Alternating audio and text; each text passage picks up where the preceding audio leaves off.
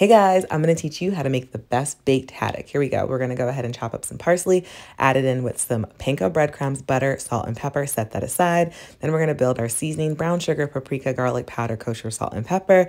Pat dry our haddock, hit it with a little bit of Dijon mustard, and liberally spread on that seasoning blend, pat it in, and then add your crispy panko topping. Bake at 425 for 12 minutes.